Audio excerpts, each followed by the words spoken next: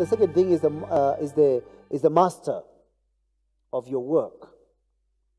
The Lord Jesus Christ is the true master. He is the superintendent of your whole life. And what he has done in providence is that he sets tasks of work for you with timelines. Whether you realize it or not, you're constantly working against various timelines or deadlines. Everything is time-bound. Your very life is time-bound. So, the Lord will ultimately come to you, or you will appear before him, and you'll have to give an account of what you've done in the body, whether good or evil. And the Lord will either approve it or condemn it. But meanwhile, God has given you sufficient resources to faithfully manage your time, your talents, your treasures, so that you yield glory to him.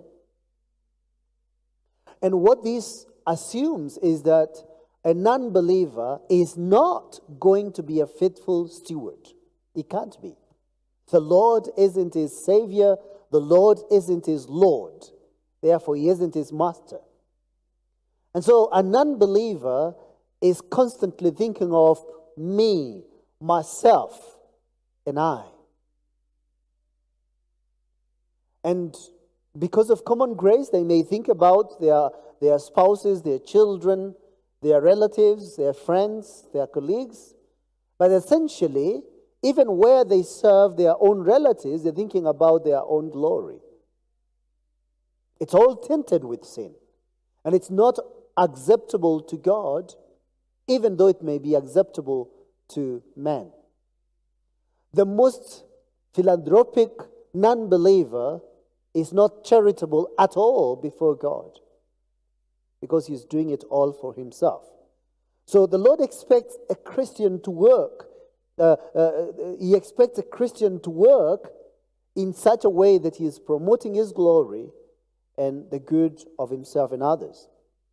And so he demands and expects Christian work ethic from believers, that they will be honest both in work and in reward. And what this means then, if I may then very practically tell you what this means, is that you actually don't need your team leader or your supervisor or your boss or your employer to be there for you to deliver, or to give you deadlines for you to deliver, or to issue threats for you to deliver. You don't need that.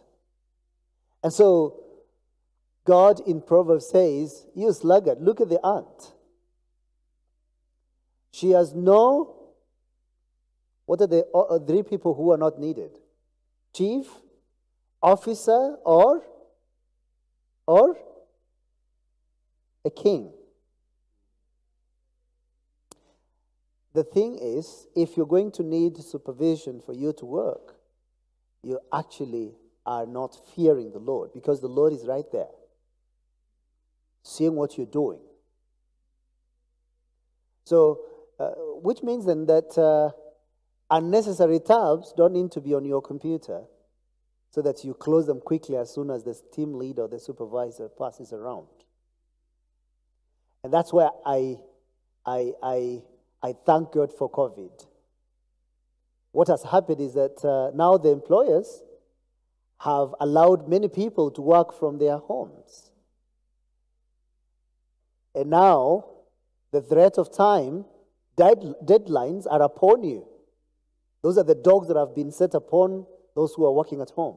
You're given task, and it's for you to deliver within particular timelines.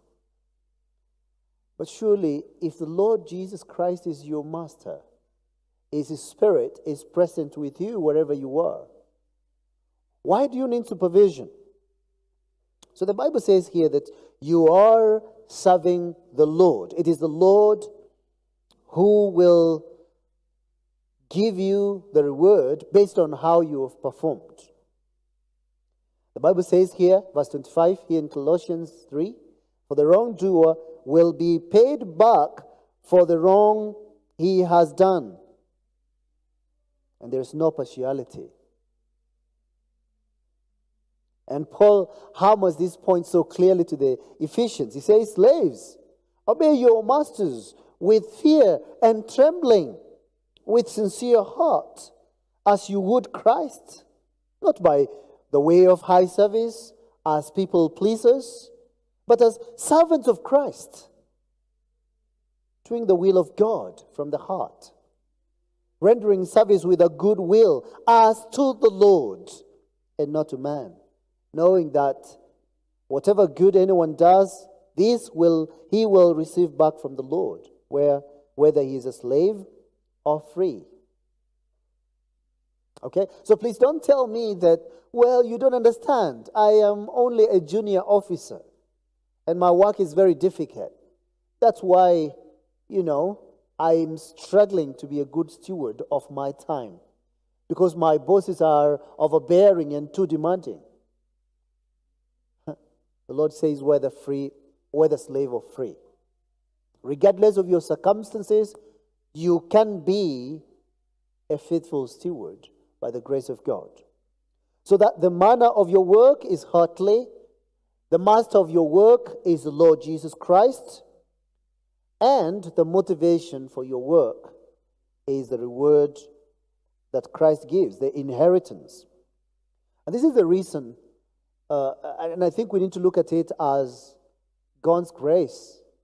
But it is God's grace that the Lord has not only, required us to be stewards, but He has given us motivation for it, that there would be reward for what we do. We don't deserve any reward. If all we did was without remuneration, we would be serving the Lord and it would suffice. But the Lord in His grace has given us motivation in all forms of motivation, here on earth and thereafter. You get praise for what you do. You are thanked for what you do. You are paid for what you do.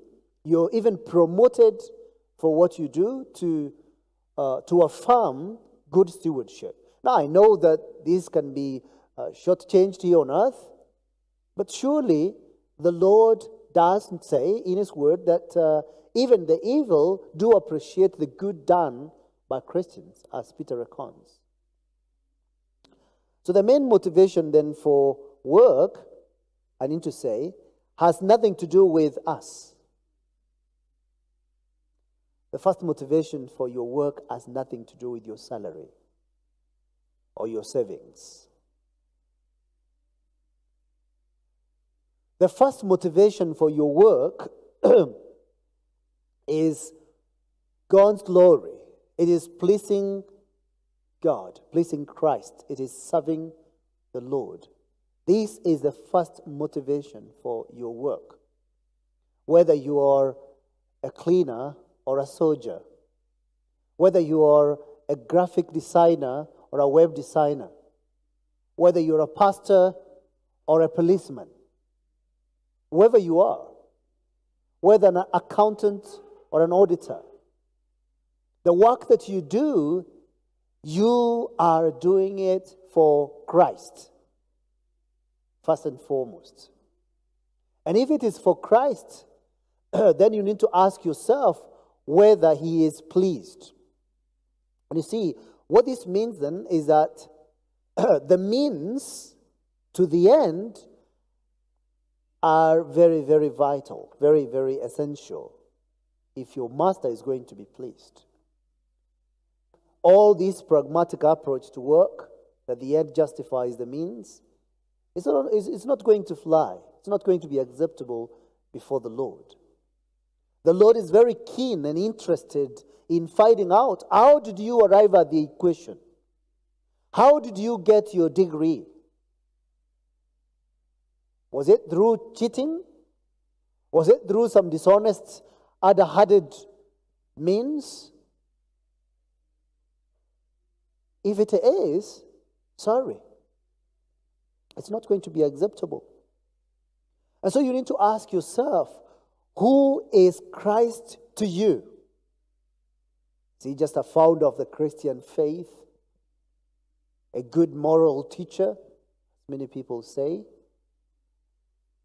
Or is he your Savior who has redeemed you from the blackness and the darkness of your sins? Is he the one who has conveyed you from the domain of darkness into the marvelous light of his kingdom? Has he really delivered you? Because if he has, then you would seek to please him as your master. You'd seek to serve him. And you'd seek to honor him and to glorify his name. So the motivation for your work is first and foremost to please God, to glorify Christ, to honor him as the Lord and Savior of your life.